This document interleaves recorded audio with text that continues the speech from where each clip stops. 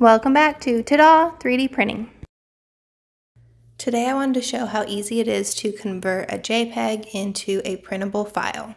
This is my logo for my Etsy store, My Little Village. It is a very simple JPEG, but that's going to work out really well for converting. I've used this free website online-convert.com to transfer a lot of different things. It's automatically pulling up as converting to SVG because that's what I've used before. I just have to click choose file. It will open up another screen where I click the JPEG and it does this kind of initializing, and then you have to click the start button. I have downloaded multiple things off of this without any issues, but there are a lot of ads, so it's a little tricky to focus on exactly what you need to do. So if you click the download and then open the slicer and import the item that you just downloaded, it doesn't show all of my screens that pop up, but there it is right there. So this turned out really good, except the lettering isn't perfect. So it works out better for shapes. Sometimes text is not going to work out quite as well or quite as detailed. The text is there. Even the dots of the I's turned out good, but the A's and the E's didn't. You can see that it's missing that little inner hole. It just kind of created a solid letter there. So what I want to do is go back through and just run just the text by itself and just pull that in separately. Then I pull it into Tinkercad and swap out the letters. So I just kind of slice off the letters that weren't detailed enough and then bring in the other logo that does have the little bit more detailed letters. And for this, what I wanted to do with this logo was to turn it into a sign. Rather than it being like a two-color where I do a layer change, I wanted it to be just flat and have two solid colors in the layers. And I want it to go all the way through all of the layers. And if I just exported it as the round circle and the logo, I feel like in some slicers I was getting an error that they had conflicting paths. So I'm going to slice out on the cylinder or the circle. I'm going to slice that logo out and then also bring the logo in. So it is two separate files that are going to together be a complete file.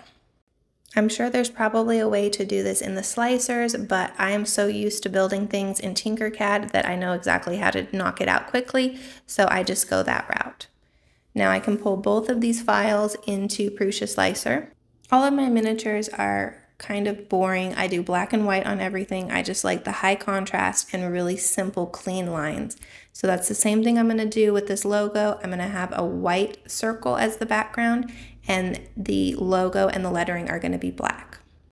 And after I slice this, I was thinking that I probably want to flip it so that the first layer is going to be the smoothest. So I have to, when I flip these around, rotate them around, I do have to adjust and make sure that they're still perfectly centered. And my first attempt at this does not work. It says that I have that conflicting paths, which is what I would have had if I hadn't done the sliced out version. So I just have to go through and make sure that I have them on the build plate centered exactly the same, and I slice it again, and this time it works. I'm not getting that error again. But I don't want the infill to be at a diagonal, so I tried out a few different things on the first layer to see if I would like concentric better or just something else, but I'd go back to just the solid lines and just have my infill at 0. So this will take just under 3 hours, and it probably will just be a single layer change on each layer because it's not really that complicated. It starts off, and the first layer to me looks just a little too squished. This Auto Z on the MK4 I feel like works out really well most of the time, but every once in a while it looks a little funny. I ran this print after I had made those adjustments to try to get rid of the buffer and put everything back, and I don't have any errors. I really was curious with the length of time and because I had had so many errors when I had been messing with the buffer, but everything goes back to normal. It seems like I really just cannot get rid of that yet. And because why not, I run this on the Bamboo X1C as well. I want to see how overall it's going to look, and I really just want to make sure that one of these turns out how I like. So I'll try them on both of them. And I do the same to file with the hollowed out logo on the bamboo.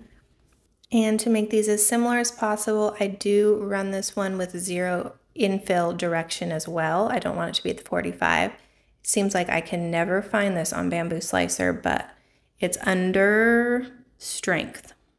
I probably could have split this in half and not run it black all the way through, but I like the way that it looks overall, and this on the bamboo is going to take 3 hours and 18 minutes. Also, I ran both of these not just with the solid black, but I did the Galaxy Black Prussiament just to give it a little bit more dimension. And this one on the bamboo turned out really good as well. I noticed that on the Prusia it started with white, and on the bamboo it started with black for whatever reason. But the windows look good. Everything is really crisp on both of these. I'm really happy because sometimes it's hard to see the first layer. And now for the reveal on the Prusia MMU3. I was a little curious how this first layer would be because it did look a little bit too tight to me, but it actually turned out great. I don't see any smudging of the black into the white. I don't see any, anything that got caught inside that would like kind of show through from the layers. I think it turned out really good. And I did run that Galaxy Black on both of these printers. Okay, so now to compare the amount of waste on the Prusia with just this little purge tower and the little strip along the front, we have 2 grams of waste, and the print with the waste is at 79 grams. And for the bamboo, the waste comes in with all of the little squiggles, the purge tower, everything from the print bed. We're looking at 9 grams of waste. And this is running both of these stock. I know that there's adjustments that I can make to both of these printers to improve this, but for right now, I'm just trying to run things stock and make sure that everything works. With the print, we're at 89 grams, 90 grams. And then to compare them together, the Prusia is on the left and the bamboo is on the right. And for the most part, I cannot tell any difference in this. If I was going to say something, I would say that the Prusia has just a little bit smoother first layer, and it may just be on that one that printed really, really tight to the bed. But I feel like they both look really good. I don't see any gaps. The backs look good on both of these, so I really could have run them differently. Or I could have run them normally and it would have been fine. On the bamboo, I do feel like there's just a little bit of line at the bottom right of the house that you can see. That it's probably like the start of the print. But for the most part, these both turned out really good. I'm really happy with them. And I probably would just run this print on whichever printer is available. Let me know if you would try out this process of converting a JPEG to a printable file. Thanks for watching.